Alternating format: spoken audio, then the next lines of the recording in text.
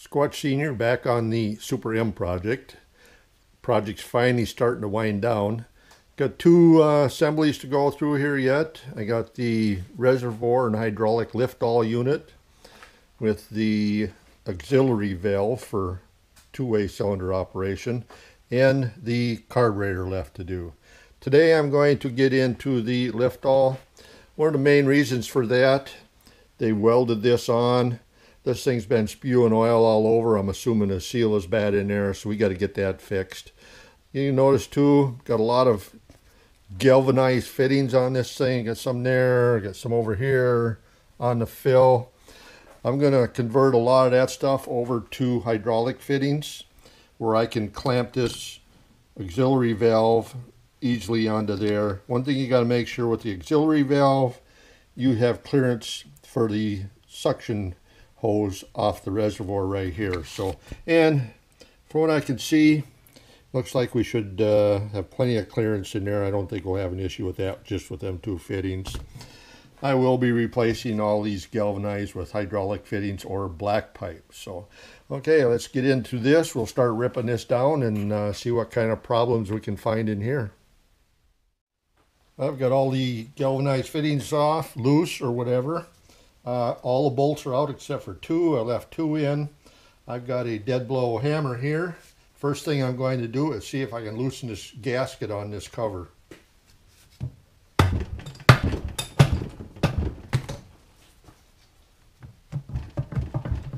Okay, come out pretty good.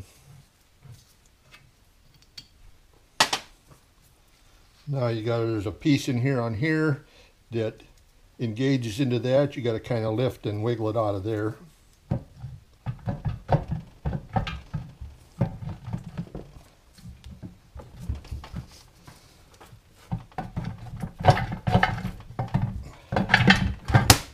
Okay, got it.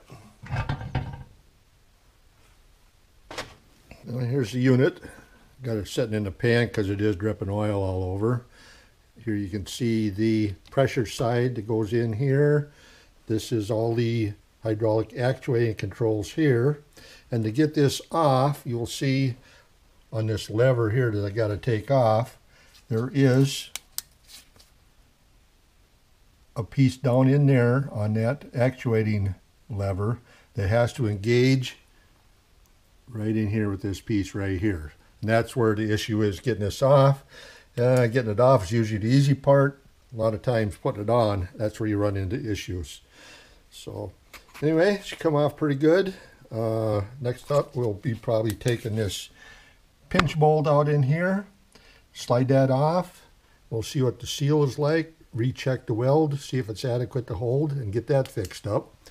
Rest of this has been working good, so we'll just tear it down anyway as long as we're this far and make sure everything is working okay. Before I tear this down, we'll kind of go into the operation of this system here. This is the lift lever that goes into here that we just took it out of. And what that does to apply pressure to your cylinder, it pulls back on this and applies pressure to your cylinder. Now, these are designed back in here. It's kind of hard to see. We'll get a light on her maybe. You can see a little step in there. What that does is when you lift, you can lock this in to the lift position. Okay, once it's in the lift position, you don't have to handle the lever anymore. It will automatically lift your attachment. When the cylinder bottoms out, the pressure builds in this system. This pop-off valve here will come out. It will release that lever, put you back to neutral. So works good for cultivator, sickle mower, whatever. You can just pull a lever, let the hydraulic unit do its job, and you can concentrate on your turning around or whatever you're up to. A lot of times what these do is this gets rounded off in here. This is pretty much identical to the belly pump system too. You have to re-square that up, make sure all the rounded corners off to get that working again, and you can get these back into service. So anyway, we'll get this tore apart. First thing we got to do, a bunch of pins over here to take out, get this all this top stuff out of here, and then start taking the bolts out. Okay, I've got the all the accessories off the top. Got the relief valve out. Got to be careful when you take this apart. There's a spring in there, a sleeve, and a check ball. So just make sure you know which way they go back together. Don't lose any of them pieces. Very important piece. And you have these two little checks in here. And to take that apart, what I'm going to do is flip this upside down on top of a can, and hopefully everything stays in position.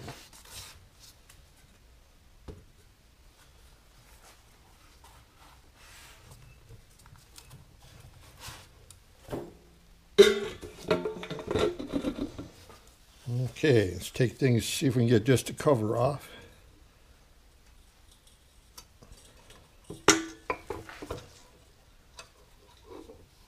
Okay. There we go there. And here's, you make sure you get these in the proper place. So best thing to do, take a picture if you don't have a manual. I do have the manual. Pretty self-explanatory looking where they go, so we'll pop them out of there next. I'm going to keep all these pieces together. We'll set them on the back of the bench. There's the check ball in that one. Here's a spring. This one's got a smaller check. And the piston. Set them back here all together. We'll take this piece off. And you'll notice these different pistons. One's got a little end on it, the other one don't. What that little end does, it goes into this piece and releases that check valve. So we'll take them out, we'll put them with the appropriate springs and check valves. And that's the total disassembly of the control unit. Next up, we'll get that shaft out of there and see what kind of a seal and stuff we got in that case.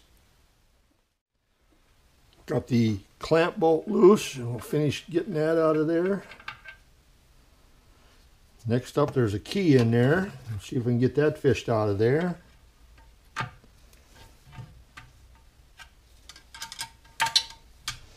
Could be easier said than done. There we go. Right in the bottom with the oil. And what they call the key is actually a thick washer that the clamp bolt goes through. So this should pull right apart now, hopefully. Okay, just like that. And all they have for a seal is an O-ring. So that'll be a very easy fix. I'll double check, make sure this weld is good. Put a new O-ring on here. Clean everything up. Got a bunch of residual in the bottom. A bunch of residual oil down there. So we'll get that draining overnight. Tomorrow we get into cleaning this thing up and getting her back together. Don't look as bad as I envisioned in there. I don't think this unit had hardly ever been used. I know I've never used it, because you can look at the catch here for the lift. No wear or anything on it. Pretty nice and sharp yet. So actually, previous owners, the one that had it before me, I know never used it. I'm not sure about the previous owner before him, but I've never used this. All I've used is the auxiliary valve. So this thing actually is very nice shape inside. Okay, I've got everything cleaned up here. Got all the threads chased. All the parts buffed down, ready for paint. Got my manual back here.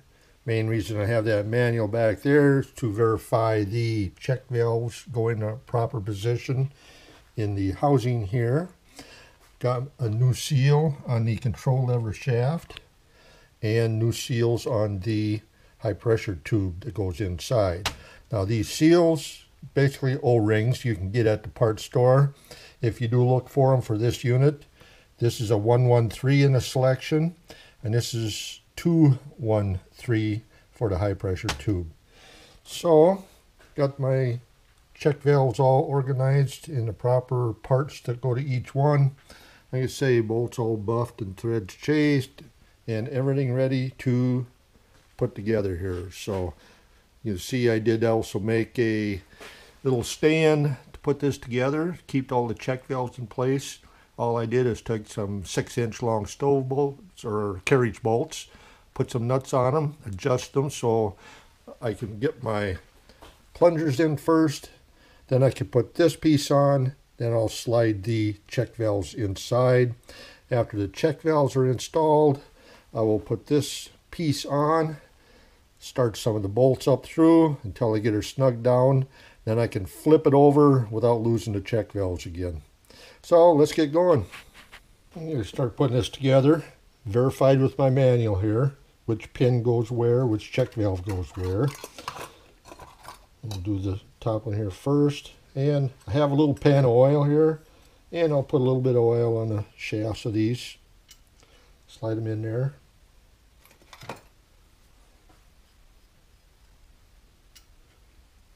And the piston in there, you'll notice it's a little shorter to the pinhole here than this way. The short end goes in first. That you can, and then make sure that this cross pinhole, there's a slot in here that the shaft goes through to move this. So make sure that's in line too. We'll give that a little coat of oil. We don't need much, just a little film. Make sure my pin's lined up, the pinhole. Get that in there.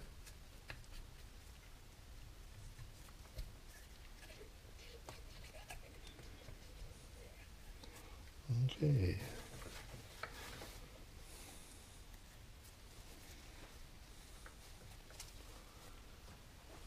Next up, this piece. Get all the bolts lined up. And then we'll get the check valves in position. This goes in first onto this hole. Next goes the ball. And the spring, small end in first. Okay, the next one, the ball,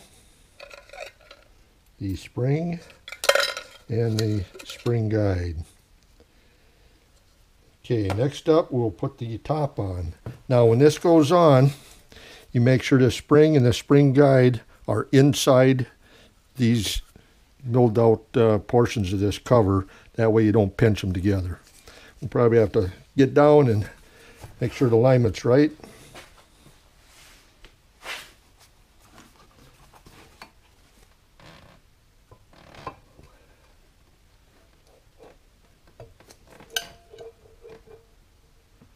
Okay, everything's sitting nice and flat. I see no air gaps, so it verifies that I'm down where it's supposed to be. We'll get a couple bolts started here.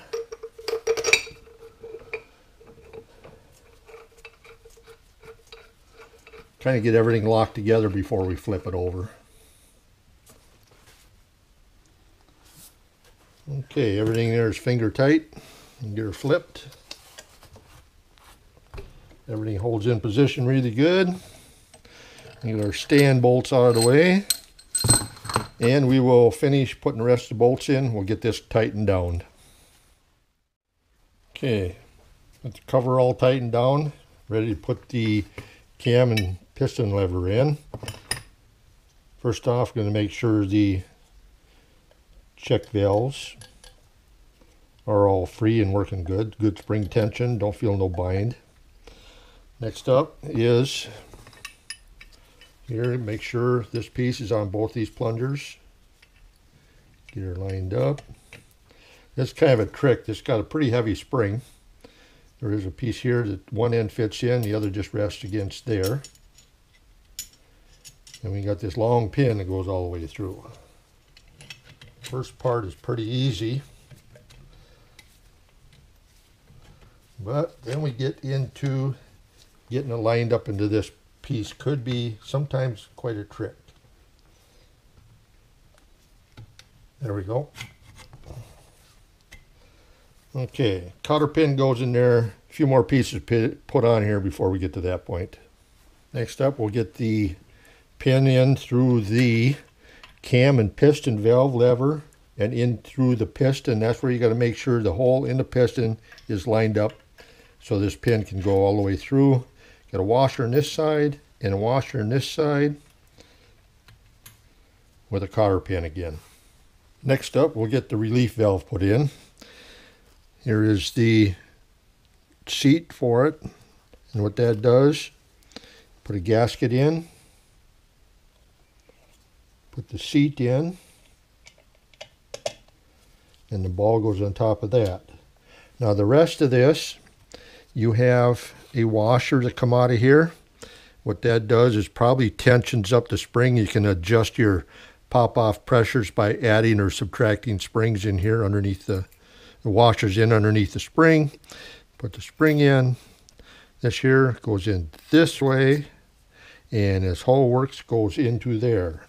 Pretty stiff spring. It could be a challenge.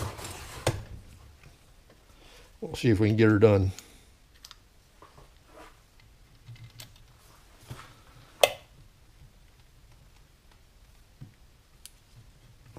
Not too bad. There she goes. We'll get that tightened down and get on with the rest of the project here. Next up, we'll get the locking clip in. We'll make sure the pressure relief valve cap is on there.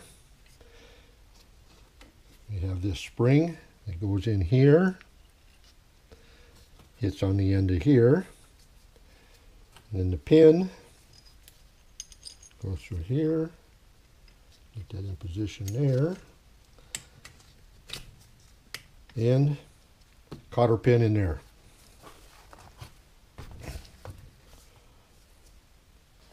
Next up, we'll do the high pressure tube. Got some oil put on the O-ring already. We'll just get that put in position. Gradually work that O-ring in. We don't want to scuff it. Give her a little turn. There she goes, just like that. Next up, we'll get the control lever on. It's pretty straightforward here. Little oil on the O-ring, slide her in. Once you get it in there, you get the lever on, and you'll see a keyway there. And what they use for a key is a heavy flat washer that goes in between, seats in the key slot, and then the bolt will go through and pinch the whole works together. So let's get that installed. Probably won't show that one on camera. It's pretty straightforward. Next up is to get the control unit onto the reservoir. Now I do make my own gaskets. Got that all punched out, ready to go. And to get that unit on, I have to, you see the piece right here on the control rod. That has got to go into this slot right here. So when you put that in, you got to kind of tip it in and get it all lined up. And then the next thing is the pressure tube. That has got to seat into that area down there. So this can be quite a trick to get installed. So we'll get set up and I'll put some sealer on that gasket. We don't use much, just real light coating's all you need. You don't want to squeeze a lot of excess into that reservoir. So I'll get set up and see if we can get that cover on. We got Squatch 253 here. He's going to see if he can get that piece in for me. A little more than I can handle. Thing is heavy. I'm not sure I can handle it.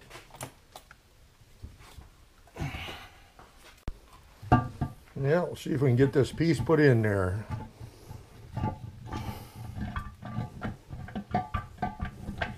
Gotta go entirely by feel with that thing. I'm on the pin, I just can't get it. Okay.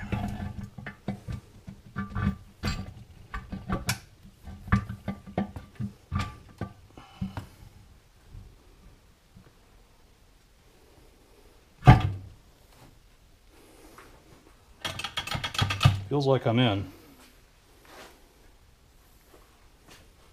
Just about got to do that by braille. Yep. Well, it's in there. I hope everything got in position right. We'll do a flashlight check and make sure that tube is in there. Well, there we go. Everything put together. Seems to be working good. The catch is working. You can pull it back. Catches, holds. Looked in through the suction side. The high pressure tube is seated in both areas where that needs to be. Still have some plugs to get. This is pressure side of the pump. Got 2 outlets here, 1 there. All I'm going to do there now, I'm just going to put plugs in for now. I'm going to switch all this galvanized stuff over to black pipe. Here we got the fill, mounting holes. I've got the pressure side from the pump, suction to the pump. Now remember guys, this lift all unit is an engine driven pump, so very similar to the belly pump in the way operation. Uses a lot of the same parts inside, so that should give me a pretty upstanding unit. That should finish the overhaul of this. Everything looks good, resealed, cleaned, a lot of sludge in places, so should work good.